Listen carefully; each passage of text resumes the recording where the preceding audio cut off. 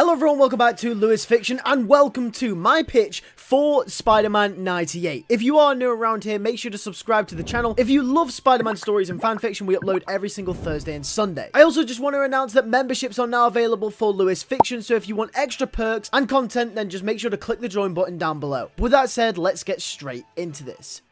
Now, my version of Spider-Man 98 will be split up into two sagas, each comprising of 6 episodes each. The first saga will focus on finding Mary Jane Watson, wrapping up a bunch of stuff that was left open-ended at the end of Season 5. And the second saga will be introducing a brand new overarching villain called the Rose, who has managed to overpower New York City and the underground crime that is happening in the city since Spider-Man has been gone. But without further ado, here is Episode 1. So episode 1 opens with Madam Web dropping Peter off in 19th century London, saying that she can't intervene any further, but he will find Mary Jane around here. Peter will ask why, but Madam Web says that she can't intervene in the events that are about to transpire, and leaves Peter to go on his journey. Peter doesn't know where to start. However, he'll start hearing rumours and whispers around the city that apparently Jack the Ripper is at large. Peter will of course already know Jack the Ripper from Old English folklore. The first place that Peter ends up looking for Mary Jane is that he finds an old phone book. There are 4 Mary Watsons living in London.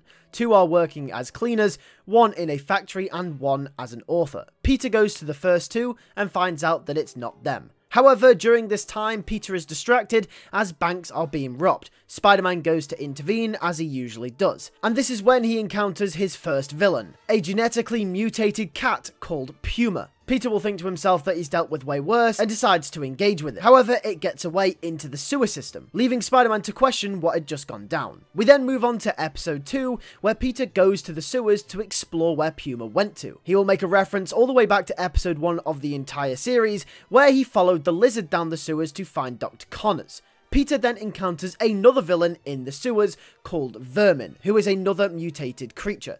Vermin knocks Spider-Man out during their battle, and that's when Vermin takes him to their leader. Peter wakes up in an underground laboratory led by none other than Dr. Curtis Connors of the 19th century London universe. In this universe, Dr. Connors is kind of a mockery of Dr. Frankenstein, but instead making Frankenstein's monster, he basically experiments on different animals and turns them into giant mutated monsters. Dr. Connors tries to experiment on Peter, but Peter manages to escape, and this is where Dr. Connors turns himself into a giant mutant lizard, just like from Marvel's Spider-Man 2. This gives Peter a different challenge to how he's fought the lizard before, and they face off. Peter manages to defeat the giant lizard and returns to going back to find MJ. Moving on to episode 3, Peter goes to uncover the last 2 Mary Watsons from the phone book. He visits the one who works in the factory first, and it's not her. Peter goes to uncover the 4th, who is the author. He goes to her house, but she isn't there. However, as Spider-Man started to look round her house for clues to see if it was his version of Mary Jane Watson, he uncovers some books that were written by her. He flicks through the books, and some of the things are eerily similar to things that have happened in Peter's life. There are references to Spider-Man, with characters that resemble that of people from Peter's personal life. Peter will get the hunch that this is the right person, however that's when he starts to hear screaming from the street.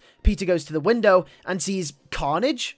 Peter goes to encounter Carnage and wonders how the hell the Carnage symbiote ended up in this Earth. But that's when he remembers. When he fought Spider Carnage at the end of Season 5, he threw himself into the interdimensional portal. Peter thought he'd be in limbo, but it turns out he has also landed in 19th century London. Because Peter was caught off guard, he doesn't end up winning the battle, and Carnage ends up getting away. Peter then realizes if the Carnage symbiote is here, that must mean that another version of himself is also here, since this version of the Carnage symbiote must have come from Spider Carnage. This is when he spends the rest of the episode seeking out another version of Peter Parker, until he comes across a professor, a scientist, a physicist, who is working at Oxford University. When Spider-Man tries to confront the professor ends up running away, not wanting anything to do with him. He runs until Spider-Man stops him.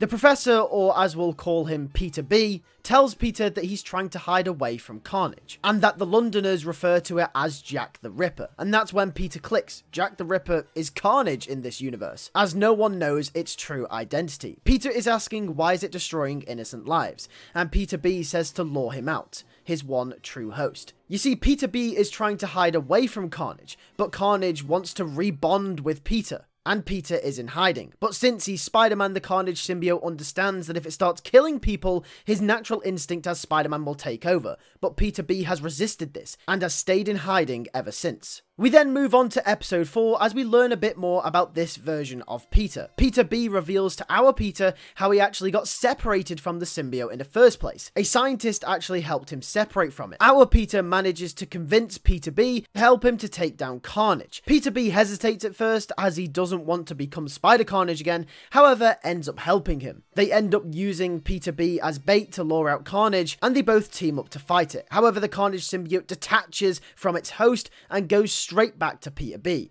Peter faces off against Spider-Carnage in a battle eerily similar to the one at the end of Season 5. Peter remembers that loud sounds can affect the symbiote. He lures Spider-Carnage to Big Ben and uses the clock tower to get it off Peter B. Peter will ask Peter B if he wants to go home. However, Peter B will say that he's enjoying his life here, and Peter has also inspired him to become Spider-Man again. And this is when Peter B vows to become the Spider-Man of the 19th century London universe. However, after all is said and done and Carnage is dealt with, episode 4 ends with Spider-Man finding the author, Mary Watson, who successfully turns out to be the real Mary Jane Watson. We then move on to episode 5, and this will be mainly an episode of MJ and Peter catching up. Spider-Man will reveal his identity to Mary Jane as they both reunite. If you remember, Spider-Man actually revealed his identity to Mary Jane Watson in the original 90s show. However, that version of Mary Jane revealed to be created by Hydro Man and ended up evaporating, meaning that Peter never actually revealed his real identity to the real Mary Jane Watson. So that will be one of the main events that happens at the start of this episode. MJ will tell Peter that she's been searching for a way home this entire time. She doesn't actually know how she got here, and she isn't really aware of the events that led up to her getting here in the first place. And this is when it's revealed that apparently MJ has been working with none other than Norman Osborn, who she also found ended up in this reality. Now, of course, it's worthy to note that MJ won't remember that Norman Osborn's identity is actually the Green Goblin, so she is more likely to trust him in this instant. Peter will tell her that Osborn is dangerous, and MJ will tell him that it's her only way. Peter will try and tell her about everything that happened with him and the Green Goblin, but MJ will have none of it, saying that she's been trying to find a way back for all this time, and now Peter is coming along just telling her no, she can't do that. Plus, she doesn't even know if our Peter is the real Peter. He's just shown up out of nowhere. This sprouts into an argument as MJ goes about her day. Peter realizes the only way to try and get to the bottom of what's going on is to track down Norman Osborn. Peter just hopes that it's this universe's version of Norman rather than the one that was stuck in limbo. However, as Peter goes on to discover, it in fact was the one that was stuck in limbo, the one that he fought all those seasons ago. Norman is confronted angrily by Spider-Man. However, Norman claims that he's changed and that he's actually good now. He's had time to reflect on the events that happened, and he's decided to leave the Green Goblin behind. Norman reveals to Peter that he's been working on a new time dilation device for a year now, based on the limited tech he's had in the 19th century. Peter won't believe Norman much at first, but does he really have a choice? This will be a dilemma that plagues Peter's mind throughout the rest of this episode, as Molten Man attacks London. Peter will be confused as to where Molten Man came from as he goes to save the day. However, during the battle, it will look like all is lost for Spider-Man, until Norman ends up helping him and gaining his trust. We then move on to episode 6. And the final part in the first arc of the season. Despite the past that these characters share, Peter ends up trusting Norman for 3 reasons. 1, because he helped him with Molten Man, 2, because he wants the trust of Mary Jane back, and 3, Norman is the only way back to his Earth. Norman and Peter, for the first part of this episode, work together to get back to their Earth, when Norman ends up double-crossing him at the last second and takes MJ trying to escape, leaving Spider-Man there. Peter reacts quickly, however, and manages to jump into the portal in limbo with Norman. Norman becomes the Green Goblin again and quickly fights Spider-Man, as it's all revealed that Spider-Man was being set up this entire time. Also bearing in mind that Mary Jane is also caught up in all of this.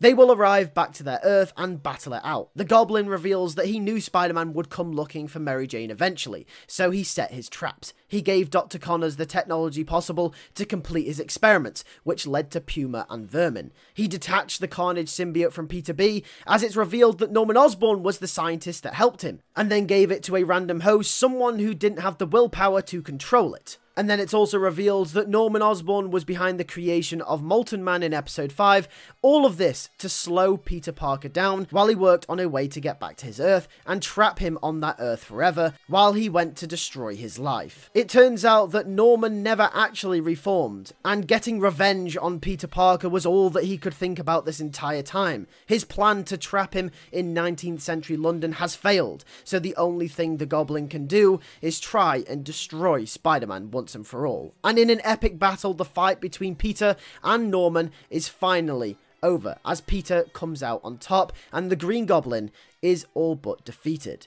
We then move on to episode 7 as Peter and MJ reunite officially. Peter catches MJ up on everything that has happened since she was gone, and just as he has done before, Peter then proposes to Mary Jane Watson. However, MJ will say no. She hasn't actually got things straight first. She's been gone for a whole year and has basically had her entire life taken away from her. She doesn't want to rush into things and she's just a bit confused. She needs to think first and she needs to get her life back on track. Peter understands this, but obviously this puts him in a little bit of a rut. While Peter has also been gone, a new crime lord has emerged, the Rose. Everyone is terrified of him, and it turns out that he's been controlling the streets of New York ever since Spider-Man left. Peter teams up with Luke Cage to get to the bottom of some gang warfare that the Rose is potentially involved in. Peter and Cage find out that the gang warfare was set up to keep the heroes distracted. We then move on to episode 8, as Mary Jane goes off to visit Anna Watson and tries to figure out where she fits in society. And it's worth mentioning by this point that the celebrations of Mary Jane's return have already happened between Anna Watson, Aunt May and immediate friends. She doesn't know what to do, and she goes into a kind of depression, even wondering if she still loves Peter anymore. We also have to remember that Mary Jane has to deal with the revelation of knowing Peter as Spider-Man now. It all came so thick and fast and she didn't have time to really process it. But now that she's had time to think about it, does she even want to be with Peter if he's Spider-Man? Would that put her in danger and their potential future kids in danger as well? Anna Watson, not really knowing this, still goes on to reassure her by asking her if she loves Peter. Mary Jane says of course she does, and Anna Watson will say that's all that matters. It's just her. She needs to take some time and just figure life out, and then she can get back to dealing with Peter. She doesn't need him plaguing her mind at the moment. As long as she loves him, that's all that matters. She can focus on Peter later. And on the Peter side of things, he feels like he's just got her back, but he might lose her again. And this plagues his mind for the rest of the episode. Peter, however, has more important things to think about, as he approaches none other than Marvel hero Jessica Jones, who has also been on the Rose case. She's deduced that he is somehow connected to the Kingpin, as she has some insider information. Jessica and Spider-Man end up paying Kingpin a visit, who says the Rose is his son, and he has nothing to do with him. He's gone rogue, and he's also threatening Kingpin's criminal empire. Kingpin will say that he's dead to him. Spider-Man will say to Jessica that he might know a guy who might know a thing or two about the situation. Jessica and Spider-Man go to visit Hobie Brown, the Prowler. The Prowler, if you remember, was in prison with Kingpin's son all those seasons ago, so Spider-Man assumes that he might know where he's at. Hobie tells Jessica and Spider-Man that he's been tracking him for weeks, and this leads to a confrontation between the Rose, his men, and Jessica, Spider-Man, and the Prowler as they fight it out. Spider-Man is rusty, however, and the Rose manages to beat them.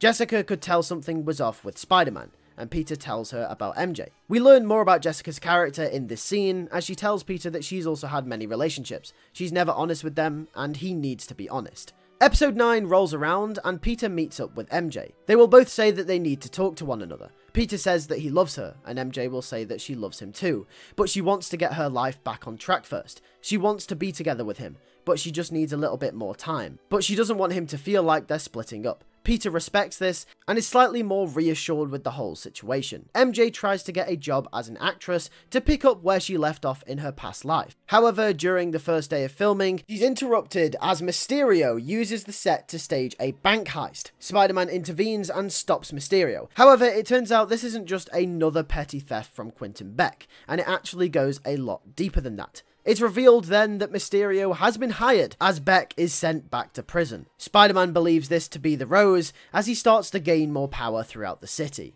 We move on to episode 10, and the Rose is conscious that Spider-Man is a threat to his criminal empire. We also learn more about the Rose and more about him as a character. It turns out when he was in prison, all he could think about was getting out and taking control and seize as much power as humanly possible. It turns out as a child he looked up to his father Wilson Fisk, which was what landed him in prison in the first place. And the first thing he could do when he got out was to try and emulate his father. However, Fisk saw that he was taking it too far and severed ties with him. And now going under the alias The Rose, he would try and seize control over New York City as the big man of crime. But not only that, to try and stop Spider-Man, who we saw as a threat, by creating the Insidious 12. No, not the Insidious 6, the Insidious 12. The Kingpin believes his son to be a danger to the city and everything he's built, so decides it's time to take action. Fisk requests to team up with Spider-Man, and Spider-Man hesitantly accepts, but knows that this might be the only way to take down his son.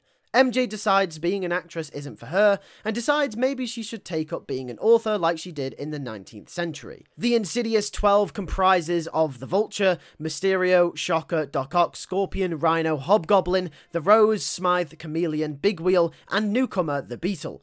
Kingpin arranges a meeting between him and his crime associates, Silvermane, Hammerhead, and a few others along with Spider-Man to determine ways to stop him. Spider-Man encounters the Insidious 12 at the end of episode 10 and gets his behind handed to him as the Insidious 12 come out on top, and Spider-Man barely escapes alive. We roll around to episode 11. The city is in chaos, and the Rose has pretty much overrun the police and any brute force that's put together to stop him. MJ during this time goes into hiding and journals her experience through the chaos. Spider-Man then teams up with the heroes he fought alongside throughout the last few episodes, including Jessica Jones and Luke Cage. Daredevil also joins this group, and we get a mini Defenders crossover with Spider-Man in this episode as well. People may be asking, well, where's Iron Fist? His spot will be filled by the Prowler. Most of this episode is them trying to stop individual members of the Insidious 12 who are running rampant throughout the city. We then move on to the grand finale of the entire season, episode 12, and the last episode in the Rose arc. This last episode has the Insidious 12 finally be defeated by Spider-Man and the Defenders, whilst Kingpin and his associates work out to find a way to track down Rose. The Rose is eventually confronted by Spider-Man and the Defenders, and one last battle ensues. This time, Spider-Man is out on top firmly. And finally, the city is sent back to normal.